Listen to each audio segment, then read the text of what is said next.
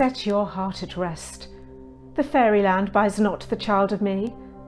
His mother was a votaress of my order, and in the spiced Indian air by night full often hath she gossiped by my side, and sat with me on Neptune's yellow sands, marking the embarked traders on the flood.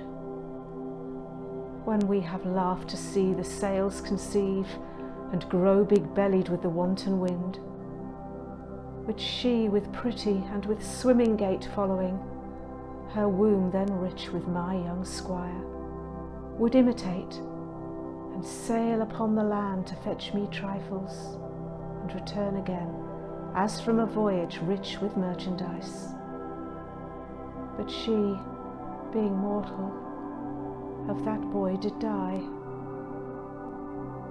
and for her sake do I rear up her boy, and for her sake I will not part with him.